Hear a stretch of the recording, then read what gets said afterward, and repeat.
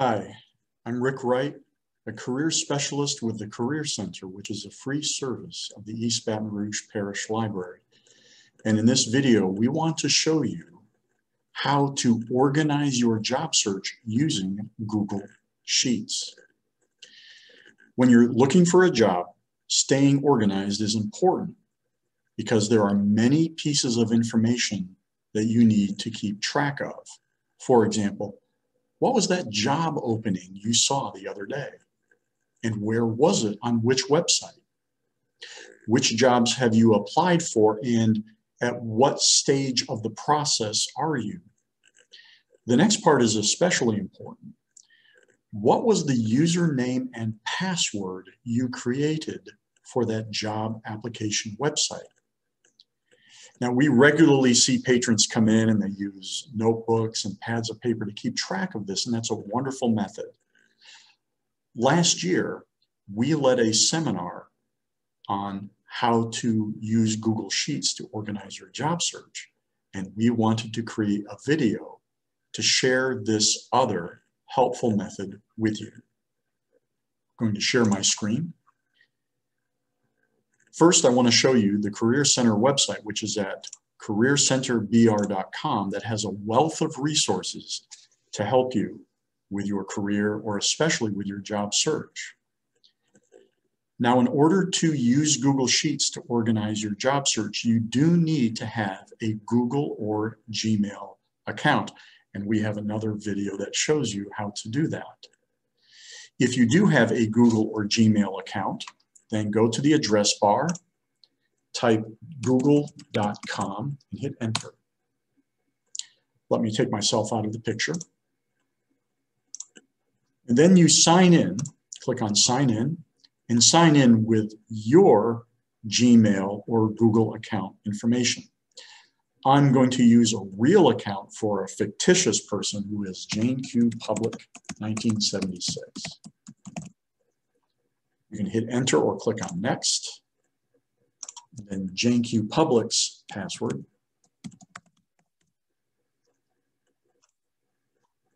I'm going to click on don't save. I don't want the browser to remember the password. All right. Now, see this square of little dots in the upper right corner? Click on that. There are two ways to create a Google Sheet to organize your job search. I'm going to show you this method, which is, see where it says Drive and the triangle? Click on that. All right, this takes us to our Google Drive, which is actually free and it is part of a Google account. To create a Google Sheet, see this button here that says New? Click on that. Scroll down a little bit to Google Sheets and click on that. That opens a new tab with a Google Sheet. First, we want to take a moment and get oriented to what a Google Sheet looks like. Google Sheet, by the way, is very similar to Microsoft Excel, although there are some interesting differences. Each sheet contains little rectangles called cells that are organized into rows, 1, 2, 3, and so on, and columns such as A, B, C, and so on. Each cell has an address based on its column and row, such as this cell, which is cell A1.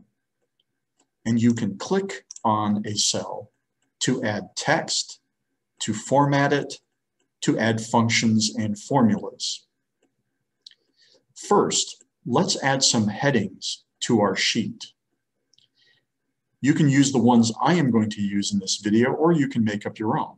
So I click in this first cell in row 1, column A. Let's do job position. Click in the next cell, company name. This job opening is with which business or company? Next cell. What is the job location? What is its physical location? Perhaps an address or zip code. Salary or hourly rate. How much does it pay? You got a little bit of a problem. You notice that it goes past the width of the column. So put the cursor over the boundary between columns D and E, double click, and that stretches the column so that it includes the information in the cell that is the widest. Let's click in the next cell. Website URL. Basically, what is the internet address for that job posting? The next cell, notes. The next cell, username. For most online job applications, you have to create an account either with the job search website or with that company website. What's the username? And this is important, what is the password? Click on the next column, progress. A quick tip, by the way, is you can just hit tab and that will take you to the next cell in that row. It's a little easier and faster than using a mouse. Before we continue, let's format our headings a little bit. I'm going to click on the first cell, hover the cursor over the rightmost cell, then shift left click, that means choose this whole row. Click on the B for bold, and see this alignment button, horizontal align, click on that and choose the one in the middle. So I want everything centered. All right, that looks pretty good. Oops, something happened here. Let's double click this boundary again. There we go, that looks good. The next step is pretty cool. You can use your Google Sheet to track the status of each application in your job search. And a good way to do this is by using data validation. That sounds intimidating, but I'm going to show you what that is, how to do it, and it's very cool. Data validation helps you control what kind of data or what kind of information you enter in your sheet. And it can create a drop-down list of choices for each cell so that you don't have to keep typing the same word or the same phrase every time. Now, the column that tracks progress is column I, so click on the I above progress. That chooses the column. And see this little arrow on the side? Click on that. This is a list of options for this column. Click on the gray bar, drag it down, and click on Data Validation. This opens the Data Validation window. And next to criteria, there's a list of choices. What kind of data validation? You can have a list from a range, list of items, and so on. Let's choose list of items. And we are going to create the list of items that you can choose for this column. Click in the box where it says enter items separated by a column. And we're going to add some choices. You can use the ones that I'm using in this video, or you can create your own. For example, type have not started. I have not started that job application, comma. It's in progress. I haven't finished the application, but I started it. And you can go back and finish. Submitted. That's a good one. You want to get to that stage as often as possible.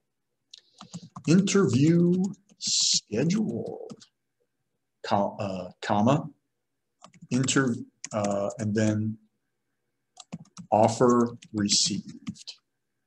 That's a pretty good list. Now click on Save. Congratulations. Now every cell in column I has a little drop-down menu. And as you enter information in each row for a job opening, what's the position, with whom, where, how much does it pay, where on the internet, any notes, you created an account for that website, username and password. When you get to progress,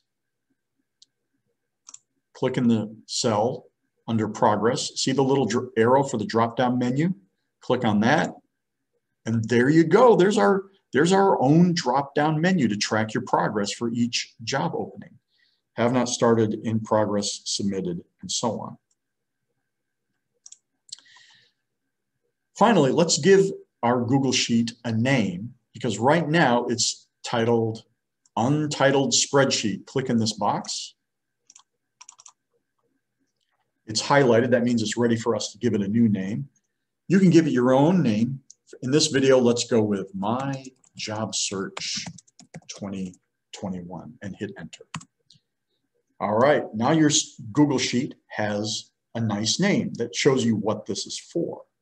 Your job search sheet is now ready for you to put information in each cell, in each row. So let's demonstrate this. Go towards the top of your internet browser, see the plus sign, click on that, and that opens a new tab. So we can look for jobs in this tab, but also go back to this other tab that has our Google Sheet where we can put the information. So let's go back to our job search tab. There's many good job search websites. For the sake of this video, let's choose Indeed. Click in the address bar, indeed.com, and hit enter. All right, we want to look for job openings listed on this website in the Baton Rouge area. And again, let's pick a good example. Let's go with forklift operator. So click in what? Forklift operator. Go over to find jobs and click on that. All right, it gives us a nice list of 93 forklift operator jobs in the Baton Rouge area, not all of which are called forklift operator. Let's go with the first one. Now, we could click on this, but in order to show you how this works, how to take the information and put it in your Google Sheet, right-click on warehouse operator, right-click on the job posting, scroll down to open link in new tab. So we're going to look at this job opening in a different tab. Click on this new tab. You can click on apply now, but we can also use this information for our Google Sheet. Now, let's go back to our Google Sheet. Click on that tab. Job position. Let's go back to the job opening tab. Warehouse operator. Google Sheet. Warehouse operator. I'm going to hit tab to get to the next column. Company name. Who is this with? It's with AccuTemp Services. Let's go back to the Google Sheet. AccuTemp Services. Tab to take us to the next column. Job location, where is it? It doesn't give a street address, but it does give us a zip code. Let's go use the zip code, 70815. Highlight it. I'm going to use copy paste. Control C for copy. Back to the tab. Control V for paste. How much does it pay? Click on this bar, drag it down. Show me the money. It doesn't say. That's not very helpful. That's true for a lot of job postings on job search websites. So we're going to leave that blank on our website. What's the web address? Now this is the tricky part. What we can do, there's two ways to do it. For the purposes of this video, go up here to the search bar where the job opening is open. Click, Control C for copy. Go back to the Google Sheet, click in the cell under website, Control V for paste, boom. And there is the internet address for this job opening. It's pretty long, but if we want to go back to it to finish the application or to start applying if we did not, that's how we can find it again. I'm going to use the arrows to get to notes. I don't have any notes, and I have not created an account with the Indeed website yet. But when you do, this is where you do it. Username, password. Now, progress. We have not yet started to apply for this job. We haven't clicked on apply now. Let's go back to our Google Sheet. Click on the drop-down menu. Have not started. And there we go. When you do apply for the job, you can then change this, go back to your Google Sheet, and change it to in progress or even submitted. and so on. Before we finish the video, you might have the question, well, this is great. I've created this Google Sheet that saves all this good information for my job search, but how do I get back to it? Click on the tab that has Drive. Now let's imagine that you want that right now it's showing in your Google Drive. It's right here. You can click on this to open up your Google Sheet. Let's imagine that you have signed out. So let's go ahead and click on this. We're going to sign out. In fact, let's remove this. So click in the address bar, google.com. Click on sign in. Sign into your Google account, in this case, JaneQ Public. You can hit enter or click on the next button. I'm going to hit enter. Whoop. Password. Always know your email or Google password. Always. Never, ever lose it or forget it if you can at all help it. Say don't save. Remember how we get to our Google Drive? The little square of dots. Click on that. Click on Drive. This takes us to our Google Drive. And there it is, my job search. Let's imagine that we closed this out. Double click, and it opens up our Google Sheet in a new tab. And that is how you get back to your sheet and you can continue searching for jobs, applying for jobs, and then taking the information and saving it in your Google Sheet. Well, thank you very much for your interest and thank you for watching this video. We hope this was helpful and shows you how it's one more tool that you can use to organize your job search and keep track of information. If you liked this video, please click on the like button, and you can also click on the subscribe button so that you can continue to follow videos to help you with your career or your job search as we upload them to our YouTube channel. And thank you.